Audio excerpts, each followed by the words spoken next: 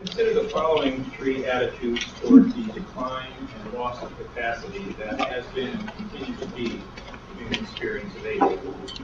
First, William F. May, in a passage where he is acknowledging the inevitability of decline, places our experience of it into what I think you might call a fairly traditional moral context. He writes, "The appropriate question we face is not what are we going to do about it, but how does one rise to the occasion?"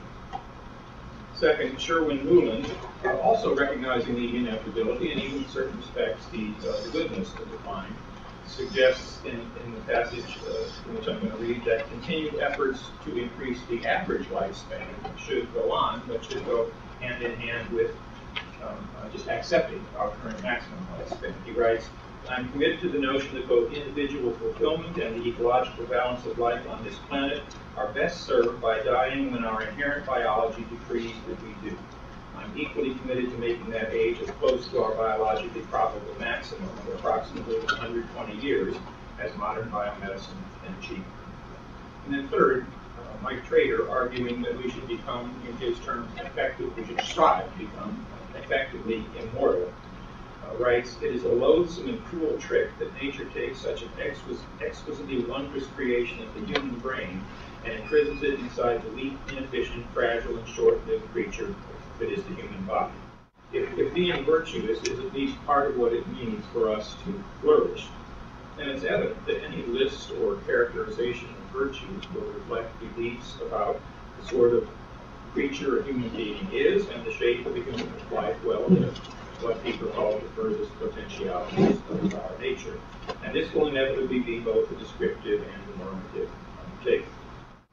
So I want to investigate as best I can the kinds of research being pursued and proposed, both approaches that seek for the most part to enhance some degree capacities already in place, and approaches that seek a rather radically new and extended form of life.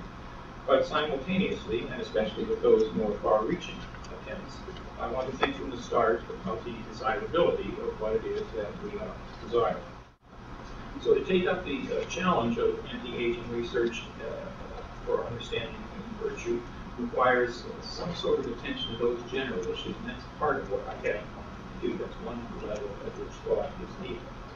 At least as significant, though, maybe a somewhat less abstract level, we tend to think about some particular traits of character in order to see whether they might cause us to question attempts to extend the maximum lifespan, or alternatively, whether those traits can be rethought in ways that complement or support efforts to retard the aging process. But the question then for me, for my project, is how that biological fact, if it is one, relates to our experience. If and as we retard aging, must the experience of generativity, that welcoming of the next generation, become less meaningful and significant? If the lifespan stretches out indefinitely for us, might we have less reason to invest our time and energy in the next generation? The project that I have in mind has the following shape.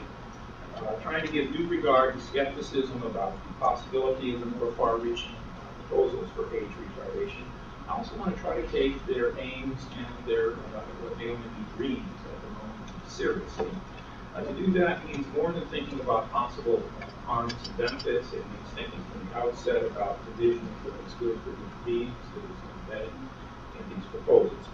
And after all, at least some of that research tends to view what is for us the normal human condition, temporal, embodied, finite, as a problem to be overcome, raising thereby rather fundamental questions about the meaning of flourish. Alongside and in conjunction with that general question, I will also examine certain probably desirable traits of character, such as those I named, considering their implications for how we ought to think about anti-aging research, and considering the implications of that research for how we ought to think about that. Out of this will come, I hope, a set of essays that cast some light on desires and aspirations that are not simply scientific or simply humanistic, but that are human projects, and we have several angles that we can